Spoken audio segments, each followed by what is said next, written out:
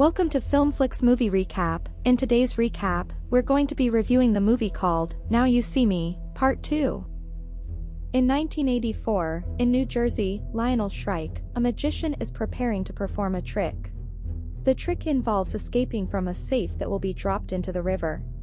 Thaddeus Bradley is reporting on the event and stating that the trick is impossible to accomplish. Lionel's son, Dylan, is expressing doubts about the trick's success. Lionel assures Dylan that he will be out of the safe in 5 minutes.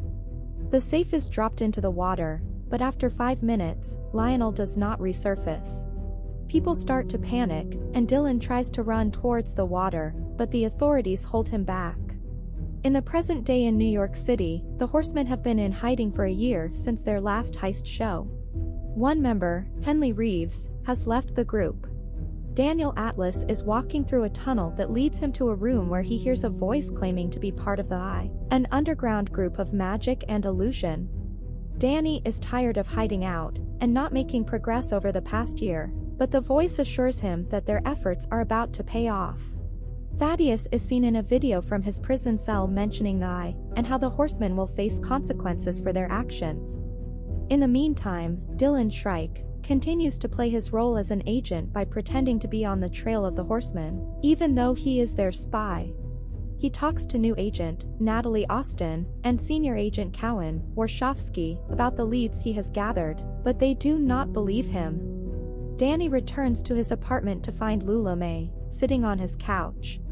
He sets up a scenario that makes it appear as though Lula's head is cut off on the couch, but Danny is aware that it is a trick. Lula appears behind him and begins to disclose what she knows about the Horsemen. Danny recognizes her from a previous performance, where she pulled a hat out of a rabbit. He attempts to tie her up, but Lula disappears when his back is turned. Danny is summoned to meet with the rest of the Horsemen, where Merritt McKinney and Jack Wilder are practicing card throwing, while Jack believes he has mastered hypnotism. The three arrive at their meeting place to discover Dylan and Lula together, with Lula now a part of the group. Dylan announces that it is time for their next show, which involves sabotaging the launch of the tech program, Okta, and exposing the company's CEO, Owen Case, for his fraudulent actions and data theft from consumers. Disguised as employees, the Horsemen arrive at the New York launch site where they set up cameras, and Merritt hypnotizes Owen into confessing his deception.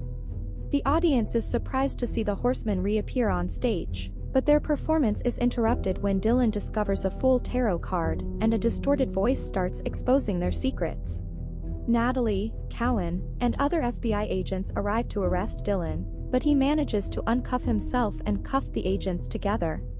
The Horsemen flee to the roof and slide down a chute, only to find themselves in a Chinese restaurant kitchen in Macau. They realize that this was partly orchestrated by Merritt's twin brother, Chase. A group of armed thugs take them away in vans.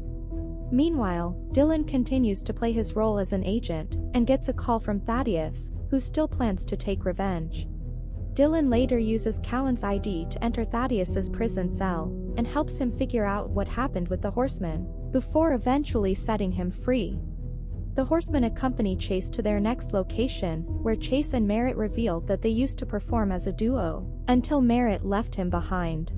Chase shares how he once disguised himself as a pizza delivery man and hypnotized Merritt and the other Horsemen to steal their information.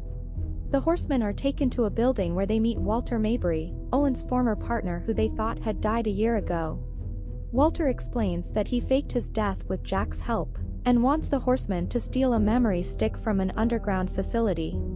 Lula, Merritt, and Jack refuse, but Danny agrees. The following day, the Horsemen go to the supposed oldest magic shop in the world where they meet Lee and Boo Boo.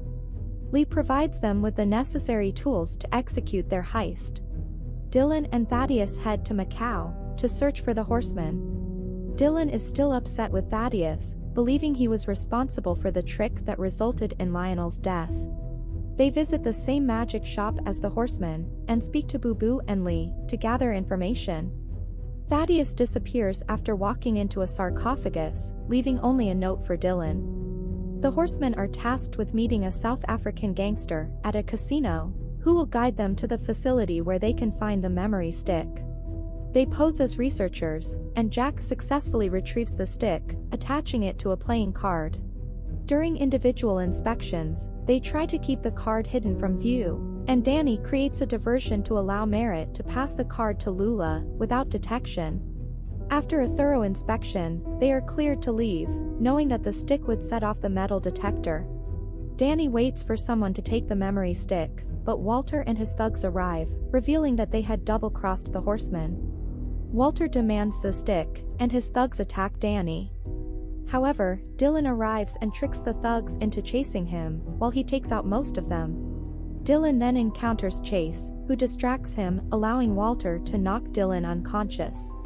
Walter and his men take Dylan to a boat, where Walter reveals that he knows about Dylan's desire for revenge against his father's killer. It turns out that Walter's father is Arthur Tressler, the man whom the horseman had previously tricked with Dylan's help. Tressler has Dylan locked in a safe and thrown into the river. However, the horsemen rescue Dylan just in time. Meanwhile, Tressler meets with Thaddeus in a limo, and it is implied that Thaddeus helped Tressler in his plan to get revenge on Dylan and the horsemen.